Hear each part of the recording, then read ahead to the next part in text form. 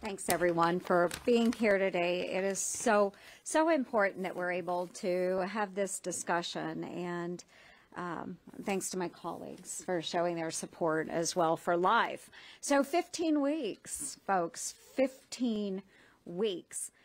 We all know, and science has proven, that after 15 weeks in the womb, these babies have a fully developed heart. They have fingers and toes.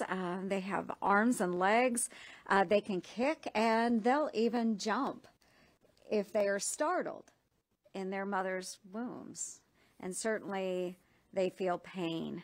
So science has developed through the years, and as we see this new science and technology developing, they have taught us about pregnancy and unborn children. And I think as a mom, when I found out that I was having a child, the words that came out of my mouth were, "We're having a baby."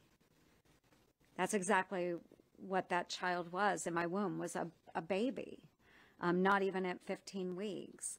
So we really have to update our laws to be reflective of the new science and technology that allows us to know and understand so much more about these human beings that are in their mother's wombs.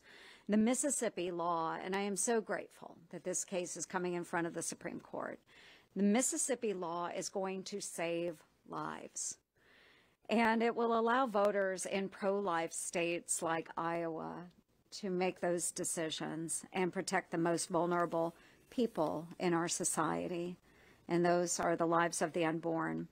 And in spite of what our Democratic colleagues might say and those in the liberal media, over 80% of Americans believe that we should not allow late-term abortions. There need to be restrictions. And certainly, I know that I speak for all of us. We're all very proud to have this case come forward. As a mom, I'm a proud advocate for life. I always will be. And again, I'd like to echo what so many have already said, but we pray for the justices. We pray for America. And in the upcoming months, we pray for a sound decision that will follow the science. Thank you.